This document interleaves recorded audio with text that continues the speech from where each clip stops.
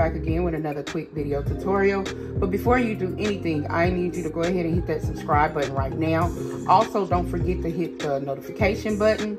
That is the little bell button, so you can get all notifications when we post immediately, because you do not want to miss what is coming out of Millville, especially today. So we know that the cold season is here. October is here. That brisk fall weather, favorite time of the year for me. And so it's soup making time. And so I wanted to do a chicken pot pie soup. Yes, you heard me. A chicken pot pie soup. It's going to have all the ingredients of a chicken pot pie except the bread. And that's good because if you're on some type of low carb now, you know, you'll be able to eat this soup. Now, well, maybe a little bit, because I am going to be adding flour for the roux, flour. And I did not bring out the butter as I'm looking at my ingredients, but you will need flour and butter. And for the other ingredients, now you can get a rotisserie chicken or some chicken breast that's already been cooked. But due to me having these 2 chickens in my freezer, I want to go ahead and use those. And so we have, and this is a double portion recipe. I'll put the description of the recipe for half of what I'm doing, because you may not want to do this much. You may want to do a regular size, but I have men and boys in my family, and so I like to make enough so there'll be leftovers. And so for the ingredients, we have our veggies, our celery, carrots, onions, frozen corn, frozen peas. We have some parsley. We also have some yellow potatoes. It's best to use the Yukon potatoes. They didn't have Yukon, so I got yellow Idaho, because they just kind of hold up more. They don't taste gritty. When you use the regular Idaho, they'll taste a little, you know how when it cooks it, I can't describe it. These are just more smooth texture. And we have some cream. And so just give us a few minutes to get started. We're going to go ahead and get our chicken in the pot. Now if you do decide to go ahead and cook your own chicken, you can either roast it, or honey, you can just put it in a pot with some water, add some seasonings, and boil it. And that's what we're going to do to kind of make it easier. So stay tuned. We'll be right back. Okay, guys, so we are back, and I accidentally added the chicken bouillon before I hit record. But what I did, I went ahead and washed the chicken, and we got it in the pot. We added some bay leaves, and we added about 3 good tablespoons of chicken bouillon. And then we covered our chicken with water. While the chicken was boiling, we went ahead and cut up our vegetables, our carrots, our celery, and our onions. Then once the chicken was finished, I let this boil for about an hour and a half. We took our chicken out, and as you see, and y'all, this chicken was heavy. Watch my hand shake when I pull this out. But because I was scared it was going to fall apart, so I was trying to do it carefully. The second one did. But anyway, once we got our chicken out, we took out the bay leaves, and we took the chicken stock and we poured it into another bowl, because we're going to be using that pot again. And so once we got our chicken stock into a bowl, we went ahead, after our chicken had cooled, we shredded up both of those chickens and deboned them, got all the skin off. And so now we're coming back to the pot after we rinsed it out, and we're adding a stick of butter, and we're going to go ahead and start kind of softening up our onions, letting them get translucent first. Now, the amount of butter that you put in this pot is the same amount of flour that you want to put in your pot. Like I said, this is a double batch of this soup. I will have in the description the amount for a regular batch, just in case you're not making this much, but I will tell you as I'm going how much of everything that I used. And so for this big batch of soup, we used 2 whole onions, we used about 8 carrots, and we used about 5 celery stalks. And now we're getting that in the pot along with the butter, and we're kind of getting that sauteed a little bit. And then what we're going to do is add our flour, and it's all-purpose flour.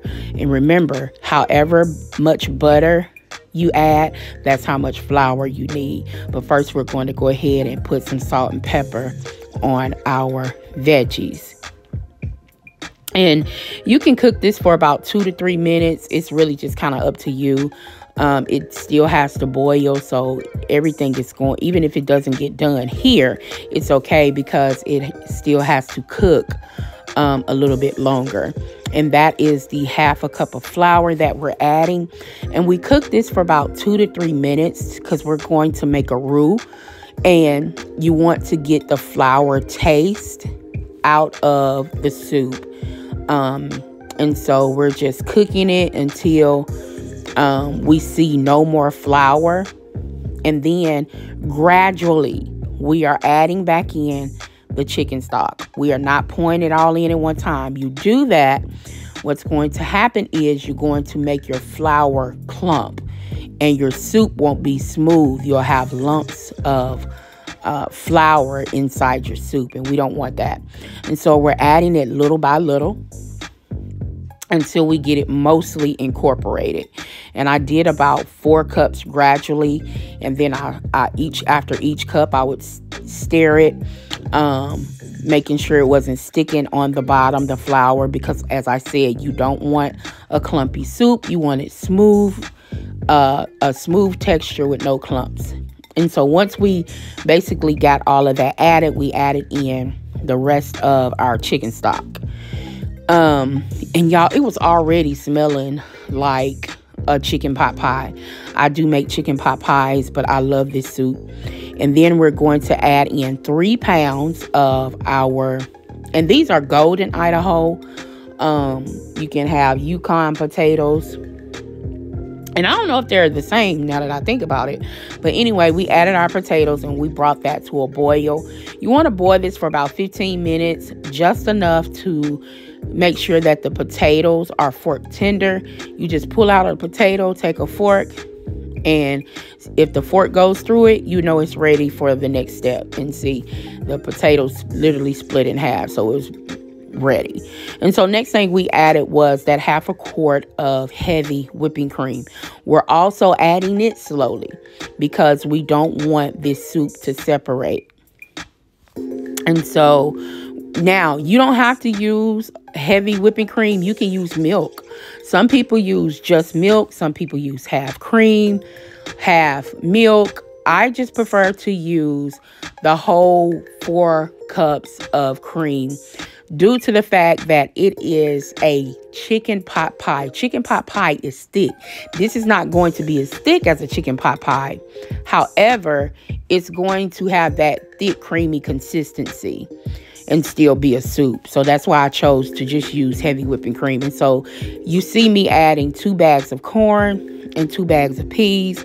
And we're going to also go ahead and add our chicken back in. As you see, y'all, this is a big, huge pot of soup. But y'all, when I tell you all the soup is gone, because I did split it with another family, this soup was fire. Okay, but I'm getting ahead of myself. So we're adding in the chicken. Once we add in the chicken, we're going to put the top back on it. And we're just basically going to let it simmer for the next 15 minutes. Make sure you stir everything up real good. Basically, everything is already done. At this point, too, if you want to add more seasonings to your soup, you can. If you wanted to add a little bit of garlic, or like I'm adding some fresh parsley. You don't have to do that, honey. It's your kitchen. Do what you want. If you want to add a little more salt, this is the time to taste your soup to make sure it is seasoned to your liking. And so now the kids are going to taste it and tell you what's going on. Okay, guys, let me show y'all the soup. The soup has been sitting here. Let me show y'all. It's finished. And the yellow on top, guys, that's just the butter from when we saute the vegetables, honey. You know, butter will break up in cream. So I got the boys, and they're gonna taste it. Tell everybody hi. Y'all, Chris is mad because, let me tell y'all, my kids be calling each other slow and stupid. So I've been making them apologize. Well, what I noticed is they doing it on purpose. The apology doesn't mean anything anymore. So Malachi called Chris stupid twice. He apologized. Chris thought it was so funny. He decided he's gonna say it like in front of me. Like, he did this in the living room. Like, he gonna say it anyway. After I tell him not to. So now I told him, okay, when he get his money, you owe him $2. You know, if you gonna be disrespectful, at least, you know, when I was coming up, if my mama or daddy made me mad, I went in the privacy of my room and under my breath or in the bathroom, I did my little hissy fit. Oh, but he always wants to do it in front of me. Like, you know, he'll apologize for calling him stupid, but then he'll say it again in front of me and then crack up laughing. So we killed that today. Yes.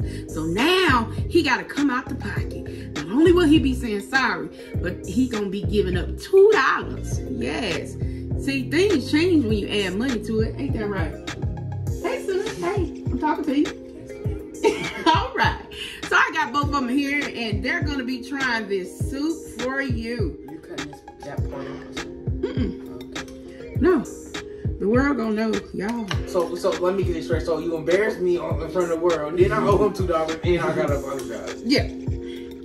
All right. Sounds like a winner. And I get a little cup here, because I know you don't care for the potatoes, Chris. So make sure you didn't have potatoes. I don't need you to sit down. I need you to tell them how you like it. All right, good for you, son. All right, Malachi. You can give me a lot. All right. I just want y'all to taste it. Y'all gonna eat it in a minute here. Y'all, these kids sick. All right. Oh, we made cornbread too. But, all right, come on.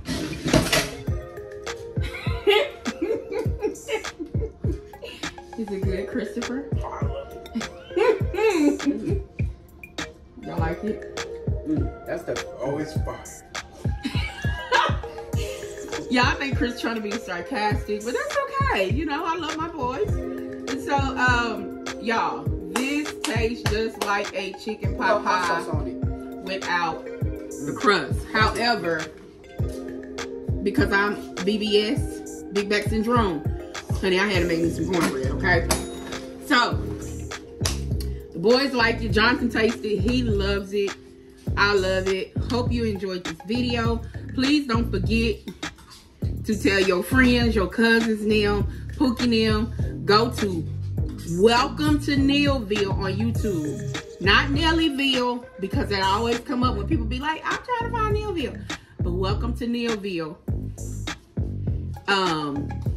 Like, subscribe, comment. Let me know. This is a real good winter soup. I think everybody would enjoy it. If you like chicken pot pie, you're gonna love this, okay? So definitely try it. Let me know how you like it. And remember, honey, it's your kitchen. Do what you want. I mean, not for you ladies. I love you.